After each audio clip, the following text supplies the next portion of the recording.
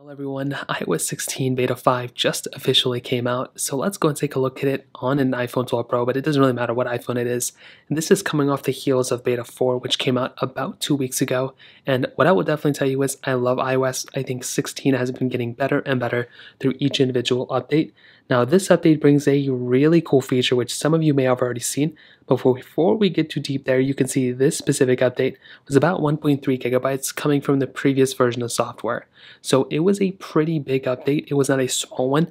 In fact, I think this was probably even bigger than Beta 4. So this one was 1.61, so not quite as big, but still a very large beta. Now, another funny thing some people mention is that the other one said developer beta, 4, developer beta 3, or beta 3, whatever.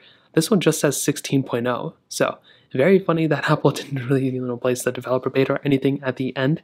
However, one of the cool features that this specific update brought is actually within the status bar. So if I zoom in, you can probably see, if you look very closely on the top right, you can see our battery icon now has the battery percentage within it. This is a massive cool thing that we now have the capability of doing within iOS 16 Beta 3.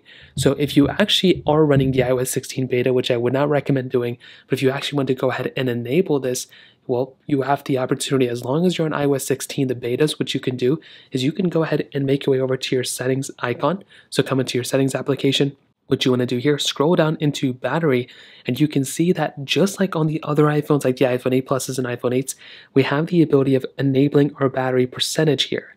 Now, this is a double-edged sword. So you can enable it. If I disable it, you can see it goes back here. But if I enable it, it gives us the percentage. Now, like I said before, it puts the icon inside, it puts a number inside of the icon.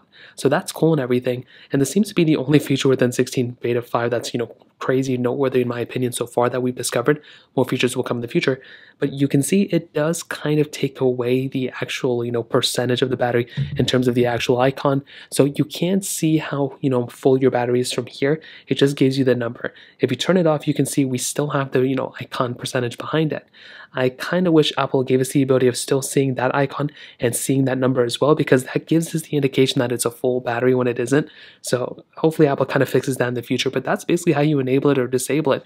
And that is a really cool feature. I can see a ton of people bringing that feature up in future betas because that is a crazy cool feature.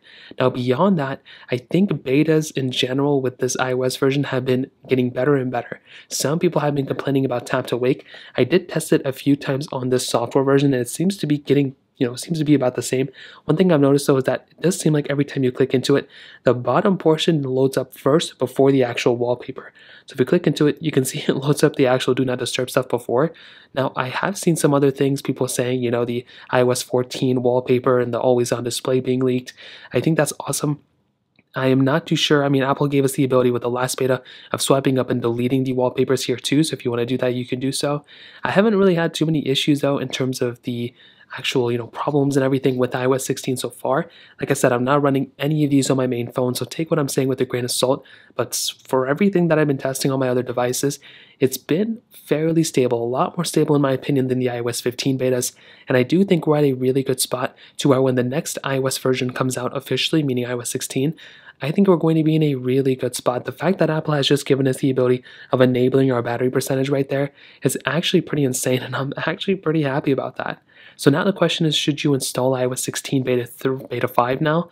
As I always say, absolutely not. I don't think it's a good idea. I think there's still going to be lots of issues and lots of problems you're going to be having. In fact, like I said before, if you make your way over to the subreddit for iOS, you will see nothing but, you'll see a lot of people, saying good things about iOS 16, but you will also see equal amount of people complaining about iOS 16 in general because there's still lots of issues. So please do not take the cool little features we're getting here and there as indicators of installing it. Do not install it until it officially comes out, but if you do plan on installing it on a different device, please keep in mind, anytime you have any issues or anything like that, go inside of the feedback application, sign in, and go ahead and let them know any issues that you're having, let them know about any bugs so they can go and fix it before it officially comes out. So that kind of covers it. Big update. If you have any other thoughts or questions, please let me know in the comment section below. Hit the like button, that would mean so much, but definitely hit that subscribe button. More importantly than everything else, I love every single one of you guys. Hopefully I'll catch you guys in the next video. Peace out till then.